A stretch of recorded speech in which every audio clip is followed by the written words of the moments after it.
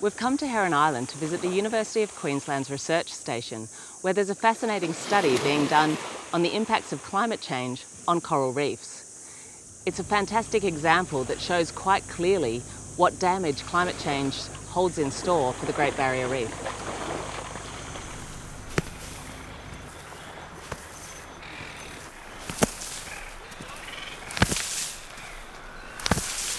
This is Heron Island Research Station. It's part of the University of Queensland. It's a terrific little spot to do research because we're so close to the reef. It's about 100 metres just out that way. And so we can bring it back, we can do our research here on the coral deck, and then we've got our lab right next door. So it's literally just a step out of your lab and you're onto your research zone, which is great. Our lab is the Coral Reef Ecosystems Lab, and at the moment we're running a climate change scenario where we have a setup to look at the various different climatic changes that might occur in the future. So we have various scenarios. We have our control scenario. So that one is today's conditions, which we are controlling through temperatures and PCO2s that were observed this time last year. PCO2 is the amount of carbon that's in the water. So with climate change, you've got increasing carbon in the atmosphere, which then permeates into the water, and that reduces the acidity of the water. So it's actually making the oceans more acidic. So what we've done here is tried to replicate a reef system. So we're not looking at individuals and we're not looking at just coral. We're trying to look at the ecosystem as a whole. So in here we've got several different species of hard coral. Those are the ones that are able to produce calcium carbonate. So you can see in the controls, they look quite happy. Healthy, they're growing, they've got nice colour to them. Everything is pretty happy.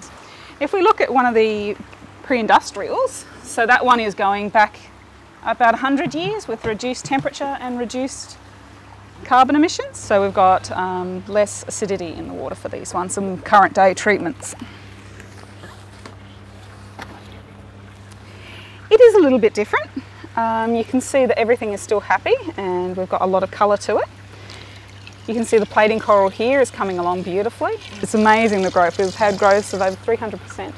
So every single tank we set up identically. Right. So we pick the same species and we put them in the same locations.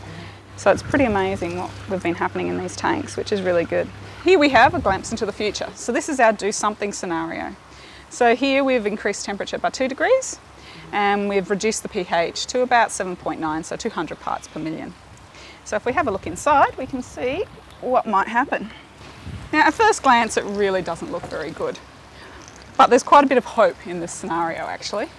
What we have last summer, so in 2012, everything in here bleached, and then quite a few of the coral did die. But we did manage to keep the brain corals, the fungia, and the lobophilia. So these ones stayed bone white during the whole summer.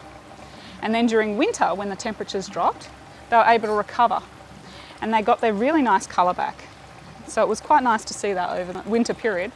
It seemed to be a recovery period for them, you know, a little bit of reduced stress so they can come back. This means that, you know, possibly as they go through, they'll bleach during summer, recover during winter, and they'll be able to progress. Right.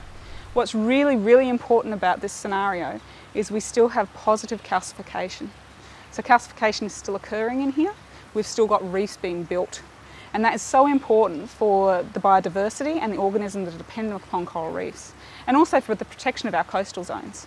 So that we've got that buffer between us and the ocean and all the climatic changes that come through. So here we haven't reduced our emissions at all, and we have a 4-degree increase in temperature. 4 degrees. 4 degrees, and 400 parts per million, so we're sitting about pH of 7.7. So if we have a look. Wow. Yeah, it's a very common response is wow or yuck. So what happened to these ones during summer was that they bleached, and then unfortunately all our coral died. So not a single coral was able to survive these changes. Wow.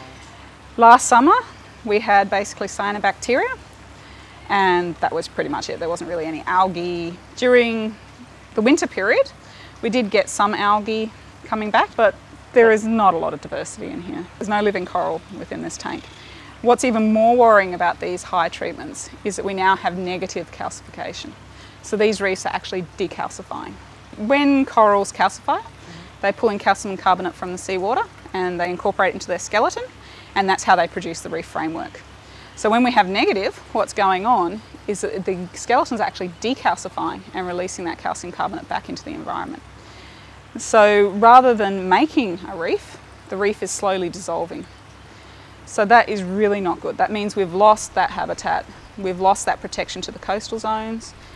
There is no calcium carbonate to make the reefs anymore. That's really frightening.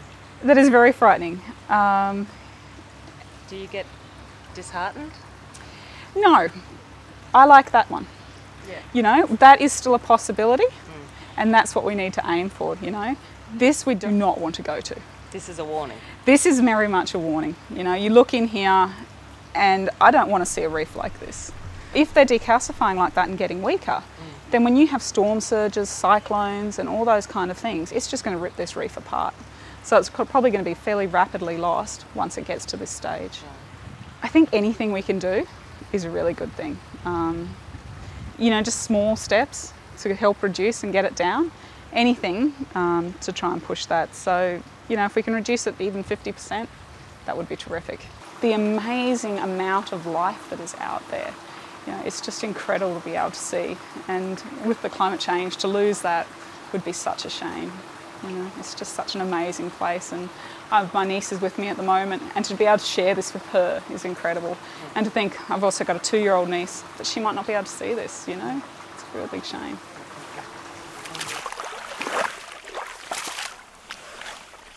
Seeing that experiment was very confronting, but it also drove home the message how important it is to cut our greenhouse gas emissions quickly and deeply. The last thing we should be doing is opening up new coal mines like the ones planned for the Galilee Basin or doubling Queensland's coal exports. It would be a disaster for the Great Barrier Reef.